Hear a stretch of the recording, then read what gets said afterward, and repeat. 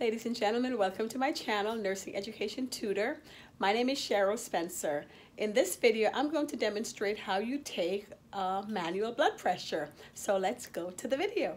Okay, so in this video, I'm going to demonstrate how you take a manual blood pressure.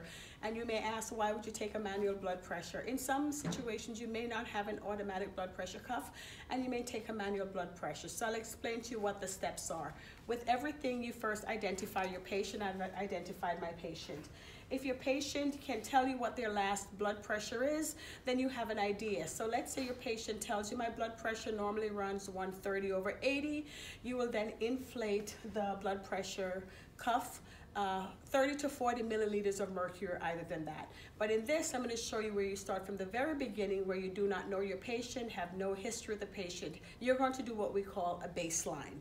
With this, you will need a stethoscope. First thing, a stethoscope. And then you need your blood pressure cuff. First and foremost, you must identify two pulses. So I'm going to check your pulse. This would be your radial pulse, right here, your radial pulse. And then your brachial pulse. Your brachial pulse midline of your elbow, and it's usually a bit medial, a little bit towards the inside. So you have your radial pulse and your medial pulse. Again, I'm in a good position working about waist level.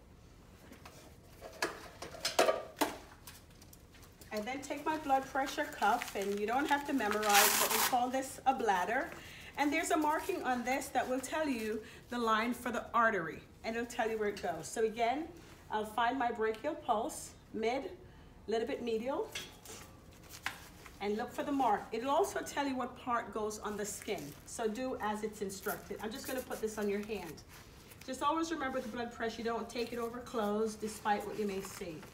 It's important to put your blood pressure cuff snug. We have this thing that we say, if the cuff is too tight, the blood pressure may be falsely high.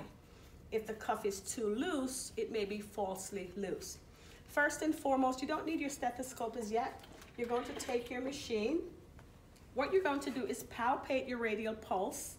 And as you palpate your radial pulse, you're going to inflate the machine. What you're doing with this, you're inflating up until the point where you no longer can palpate the radial pulse.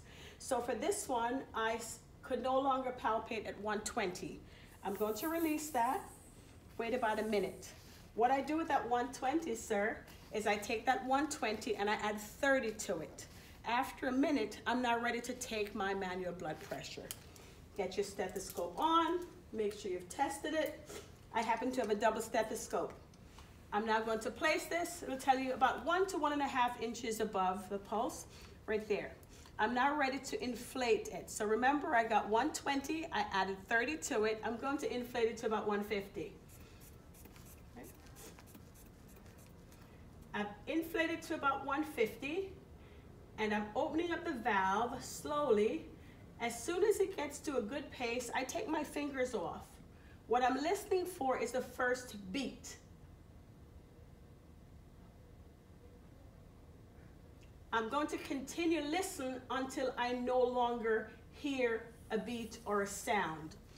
The first sound that you hear is what we call the systolic blood pressure. On this patient, mannequin, I heard 110.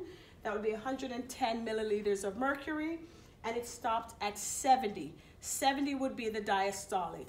That would be the patient's blood pressure is 110/70.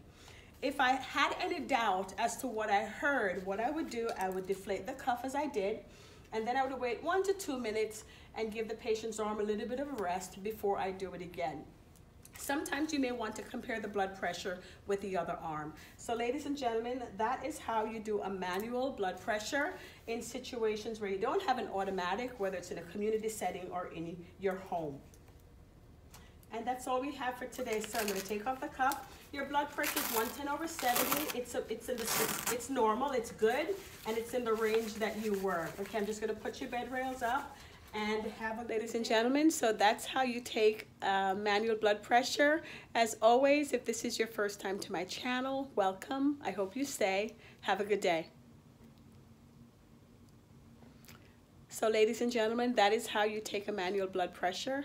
If this is your first time to my channel, welcome. I hope you stay. Have a good day.